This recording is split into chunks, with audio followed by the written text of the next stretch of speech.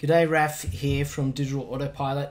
So I want to take you through some of the top things that I like to look for in Google search and shopping campaigns. Some of the ideas will overlap both styles of campaigns, but these are some of the common things that I guess when we are auditing accounts that are coming on board, these are some of the problem areas where either previous agencies or people who have been managing the accounts just have not been managing properly or have not set it up properly.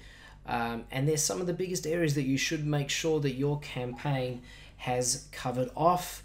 If you've got somebody else managing those campaigns, then you should be asking them the question, what are they doing with that? How accurate is it? So let's get started. So number one is conversion tracking.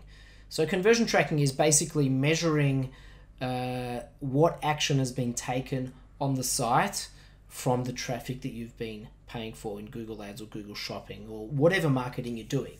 So from an e-commerce perspective, that's essentially the revenue that you make on the site, so the sale that's made. So you want to be able to track, a click, the traffic to an actual sale revenue at the end of the day, so that you can actually make decisions on which products to focus on, which locations to focus on, which all the different aspects, the different areas, segments of your campaign, so you can see which areas are actually performing really well, providing revenue, profit, and which ones are not, so that you can sort of stop your focus and your advertising budget on those areas. That's the beauty of paid marketing, that you can actually sort of have a lot of control over which areas you focus on.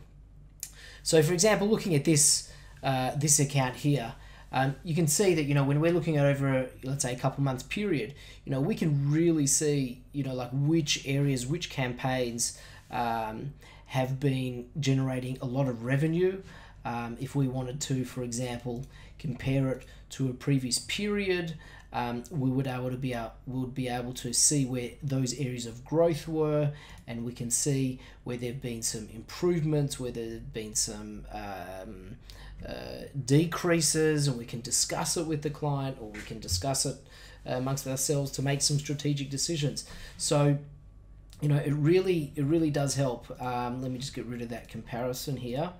So firstly, you can see the revenue. Now, how do you set that up? That's obviously a technical question which is beyond the scope of this video, but it will depend on what sort of site are you with: Shopify, WordPress, BigCommerce, something customized. So there'll be a different process for each one. Shopify is very easy. WordPress is WooCommerce is quite easy, and BigCommerce should probably also be quite easy as well, and as well as some others. But the main thing is you want to get that tracking working, so you can see which areas, which campaigns are generating revenue. Here we can also create columns, which ROAS stands for basically the return on ad spend. So how much revenue you're getting versus the spend. So it's spent nearly 30K for this campaign.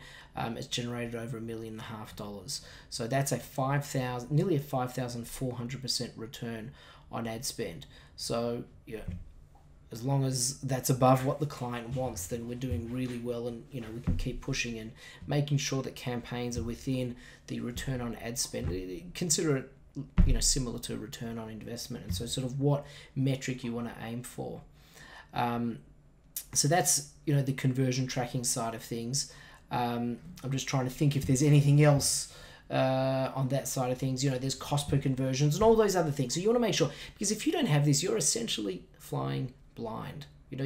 We've seen accounts which don't have conversion tracking set up properly, and well, how can you strategically manage that account if you don't know which areas are performing and which ones are underperforming? If you're looking at a business, you want to know which product lines are performing well, which salespeople are performing well on the floor. So having all those metrics, and so much easier in the online world, because you can measure that, but you have to set it up properly. Another thing is, it's not a major mistake, but it's a best practice thing, and that is a lot of accounts that we see, they import the Google Analytics revenue tracking into Google Ads, rather than setting it up so that it's Google Ads recording the revenue figures, which is much more accurate. You get much more clarity in terms of the data, rather than importing the data from, even though it's a Google tool, you're still importing it from another data center, so to speak. So it's always better to have your conversion tracking set up within the Google Ads portal. Okay, so that was number one, conversion tracking. The next thing that I'd like to look at, that I'm going to jump to, is negative keywords. So what are negative keywords? You might be familiar with it, and again, this applies both to search and shopping campaigns. They do behave a little bit differently. So search campaigns, you have positive keywords, so keywords that you tell Google that you want to appear for. In shopping campaigns, it all comes from your feed. So Google then goes and finds search queries that it thinks you are relevant for, okay? Which opens up a whole range of other questions, because sometimes Google gets a little bit greedy and just tries to find traffic even if it's not that relevant. So here's a classic case. It's a shopping campaign. You could probably tell by the types of search queries what they're selling, ink cartridges and printers and things like that. But you can see here that Google, that over a course of time, have made their shopping ads appear for just searches such as just the letter C or the letter A or the letters CC. Obviously, those things are not relevant at all, but Google's charged the money for that, so we need to negative that out. So there are many instances like this where if you're not monitoring the search queries, and Google doesn't show all the types of search queries that come up, they show a proportion of it. But you have to monitor this and keep it up to date and know. And then there's also different types of match types as well, whether it's broad match, phrase match, exact match. Again, that's beyond the scope of this video, but it's important to know the differences between that and to apply negative keywords effectively, because in some cases, if I were to do the wrong match type and I wanted, let's say, just the word printer negatived out of here, because I don't want these ads showing just for the search printer. But if I do the wrong match type, it's going to cut out any searches that contain the word printer in it. So you have to be careful with that as well. So negative keywords, it can save you a lot of money. It can prevent you from paying lots of money to Google for unnecessary searches that you don't want to appear for. So that's a very important area as well to look at. The next thing is that's often done is that sometimes businesses focus on certain areas, or regions. Sometimes they focus on a whole country. But the beauty, again, of paid advertising is that you can really be quite targeted, where you focus your ad. So in this case, we, after auditing the account and they've got a limited budget, we realized that their budget was being spread so thin, but they were trying to appeal to everybody across the USA.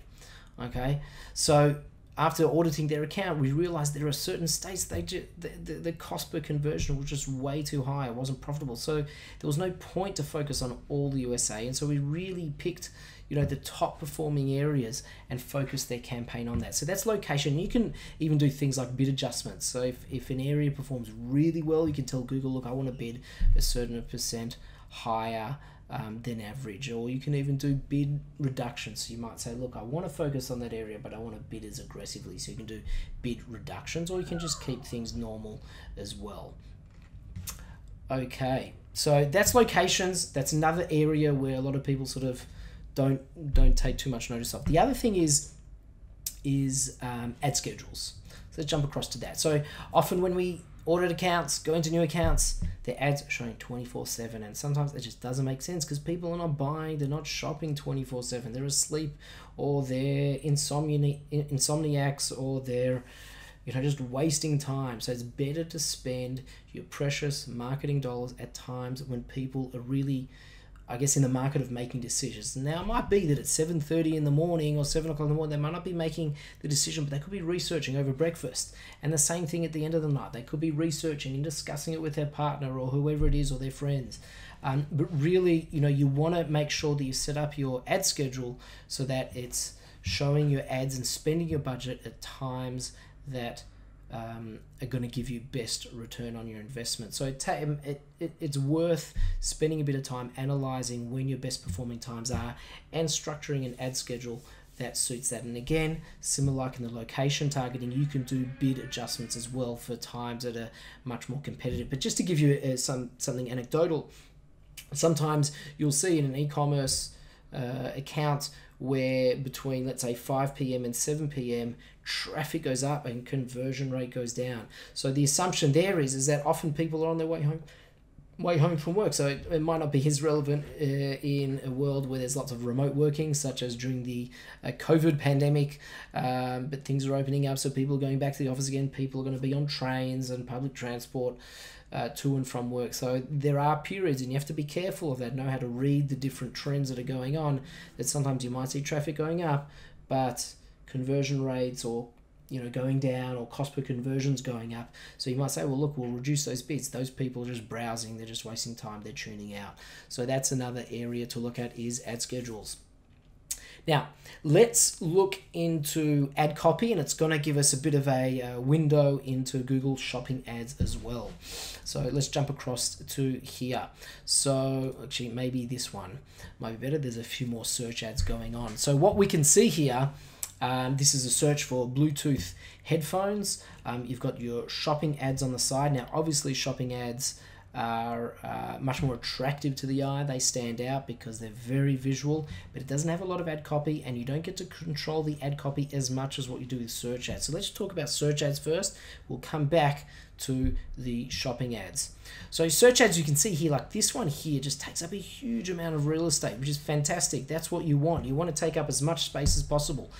How have they done that? Obviously, they're bidding quite high for the search term Bluetooth headphones, but they've also used as much of the ad copy and the ad features within Google as possible. So they've got ratings in there, they've got site links, and sometimes we audit accounts, we see accounts, they might be doing some site links, but they just put a title, they don't put a description. So where possible, use both description lines. Okay, even if it means you're repeating some of the stuff in the ad, put it there because you can get more real estate, and put as many search site links as possible. Maybe not as many as possible, but I'd say at least 4 or 5, so that it gives Google some options to show. Now, they won't always show the extra things, which are called ad extensions, within the search results. At least they'll show the ad, but then you want to give Google as many options as possible to show as many things as possible for your ad. So these are site links. The other thing is, you can have call outs, that's extra little sort of unique selling points. You can have your site linked with reviews that can automatically appear as well. What else is there? So here you can see there's only one description line. Make sure you use both description line fields when you're writing the ads. Okay, there's other things such as phone numbers that can appear next to ads. That's an ad extension. You can have structured snippets. Structured snippets are different sort of segments of topics where you can it could be brands, for example. It could be styles, and then you list the different styles. It could be price extensions where you can actually list extra bits of information. So the more things that you give Google to show, the more space your search ad can take up. Okay, so it's also important, if it's a type of product which people are not that familiar with, sometimes search ads can perform really well because you can sort of communicate something emotional or something a bit more convincing, whereas a shopping ad, you just see the picture and maybe the title of the product, but they might not know how it helps. Okay, so there are different industries where that might be relevant. There's a medical product that we work with, and if you just looked at the picture of it, you wouldn't know what it was. But in search ads, you can sort of give a bit of a description as well, so that's where it can help. So those are the sort of top 5 areas that I'd say you need to look at in terms of your search ads. There's obviously more, but we don't want to make this too comprehensive. Obviously, you can reach out to us, ask us questions. as to what other areas or whatever specific areas you need help with. But those are some of the top things to look at. So it's conversion tracking, making sure that it's set up correctly, it's tracking the values properly, it's set up within Google Ads so that you can measure performance. You've got negative keywords, so you're not wasting money and just throwing well-earned dollars Google's way for searches that are not relevant. You've got location targeting, making sure that that's as accurate as possible. Custom ad schedules, so you're showing your ads at the times that make sense for you, and focusing on your ad copy, giving yourself the best opportunity to have the biggest bit of real estate on that search results page. Okay, so now we're going to move into shopping. Shopping can be a bit more of a technical setup because you don't write ads, you don't set up keywords either. What it is, it's based on a product feed. Okay, you can either set it up manually using Google Sheets or some other tools, or it can be directly fed from your e-commerce store such as Shopify. It can be automatically fed, but a feed needs to be created. Again, we're not going to go into the details how to set that up or how to manage it, but just the concept that because it's based on a feed, on that bit of information, so Google needs, I guess, the best information possible, the most accurate information possible, so it knows what your products are about and what searches to show for your products. So in the feed, make sure you're using the best title possible. It needs to be a certain length. Make sure it's not too spammy and it just doesn't, you're not stuffing it with keywords. Give it a good, let's just have a look here. So here, I've searched Bluetooth headphones. It says new Apple AirPods Max, space gray, that's a color. So it's got the brand name, it's got the type of product, it's got the color. That's fantastic. Kogan Pro Urban Wireless Headphones, Midnight Black, Afterpay and Zip Base. So they're putting a bit more salesy, sort of gimmicky sort of things in their title there as well. But at the end of the day, what you want to make sure is that it's got the relevant information that people are typing in. Maybe the brand name, the color, the size, the product name, whatever it is you think is relevant. If it's a certain type of jacket, make sure to put the brand name. Make sure if it's for men or for women's and what color it is, what material it is, and things like that. So optimize your feed titles. If you do a Google search on optimizing product titles for shopping feeds, you'll get plenty of information there. Also, making sure that there's extra bits of information. There's a minimum amount of information that you need in your shopping feeds, but there's extra things you can add in. So such as, sales annotation. So you can see here that this says it's on sale. This one says it's price drop. So there are criteria there to make sure that you can have your sales annotations shown, but you've got also the ratings reviews or seller ratings appearing there, so you can opt in for that. Get free delivery displayed in there. Anything you can do to make it stand out. It's usually controlled from within the Google Merchant Center. There's a section in the menu under growth and then programs underneath there. So have a look into that in more detail. Another thing to make sure you're doing in terms of your feed is making sure you're getting the best product image showing for that product. Look at the background. Obviously, it'll get disapproved if there's graphic overlays on the product, but make sure it's a clear, very nice image. Like this one here, it's very hard to see, but these ones here stand out really well. These ones too, I think are great. White background always works really well. Again, depends on the product, depends on the industry, but look at what some of the best players are doing in the industry. Test your pricing as well. If you're not, so fixated on the price and you just want to get traffic, you want to get results, Google Shopping, like any shopping platform, can be very, very price sensitive, meaning apples for apples, it may tend to favor products that are slightly cheaper. Obviously, something sells really well, it'll like to show that as well if it's from a strong brand. But sometimes test pricing. Drop your prices by a certain percentage, 5% or $5 or whatever it is, and see if that has any impact on traffic as well.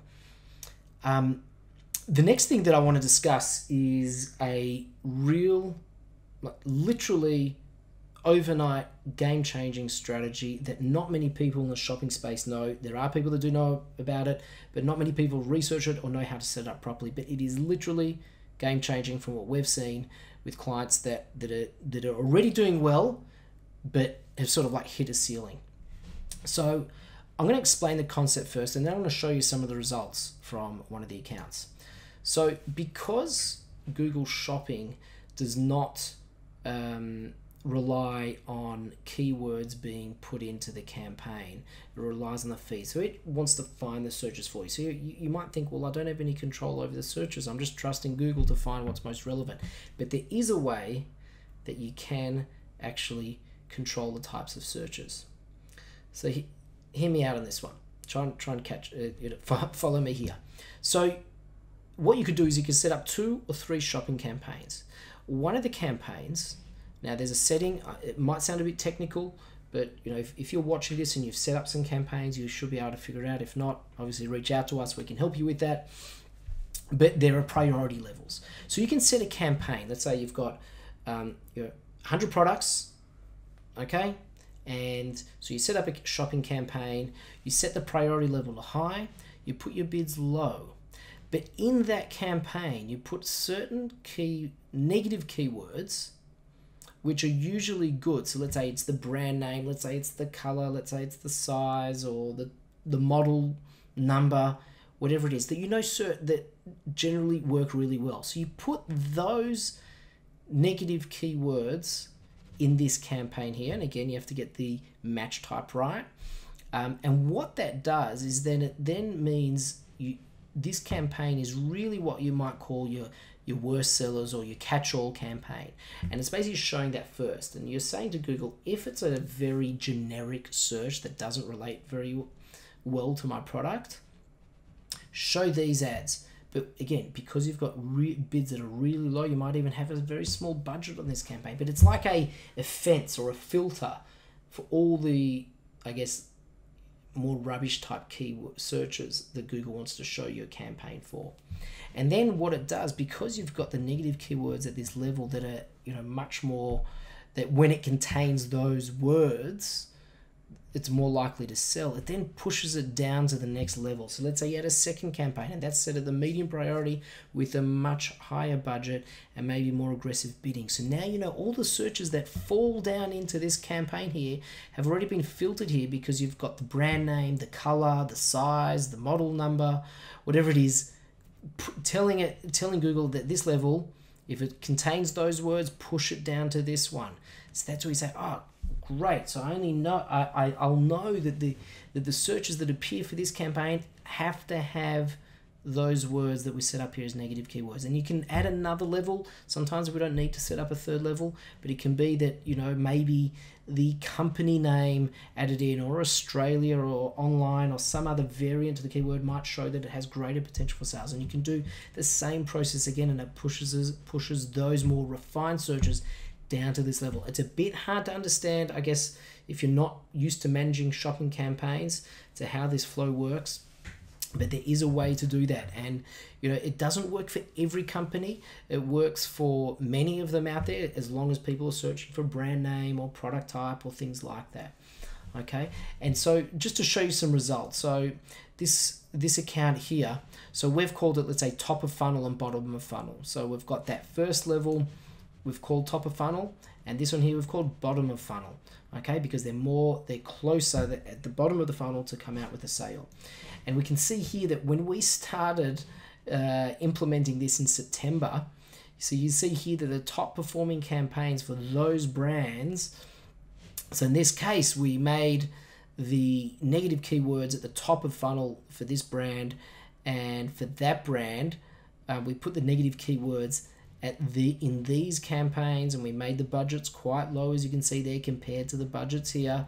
And also that we changed the bidding, we made the bidding a little bit more aggressive here and less aggressive there. But what you can see here is that these campaigns, you know, compared to so these were the original campaigns before, where they didn't have any funnel whatsoever, but they've spent less and they've made more money, doubled their revenue in literally just over a month. Okay, the return on ad spend has nearly tripled. In this case, it's nearly gone up 8 times. That's 4,800% return on ad spend. This is 1,353% return on ad spend. When they came to us, they basically said, guys, don't change too much because sales have been really good. We've been able to literally hit it out of the park with this strategy. Okay, now, like I said, it doesn't work for every campaign. There are some industries where the search queries and the search variation is so broad that it's hard to get real trends. And in those cases, you have to find other ways.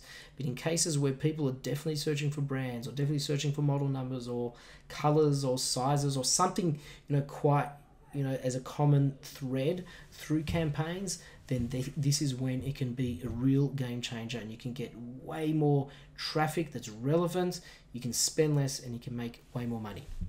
So that's some of the top areas to look at from a shopping campaign. There are other areas. I'm not trying to negate any of those other areas. I'm just trying to give you some, a few things that you can focus on or ask questions about for your campaign. The question you might be asking is, well, okay, I've got an e-commerce campaign. I've tried a bit of search. I've tried a bit of shopping. Which one should I do? I can't give you a definite answer. It really depends on the product. You have to test out both. But what we've found in general is that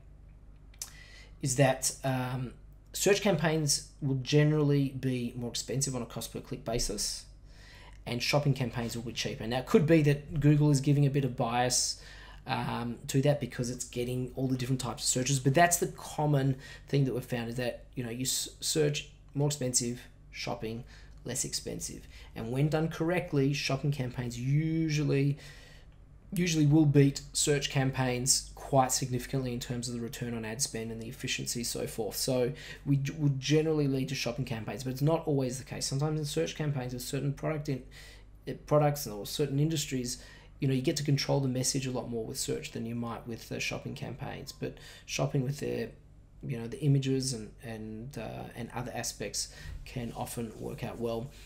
What we've also found, and we haven't got any proof on this, but we've found in some cases if you just ran shopping, it might perform well. If you just ran search, it might perform okay.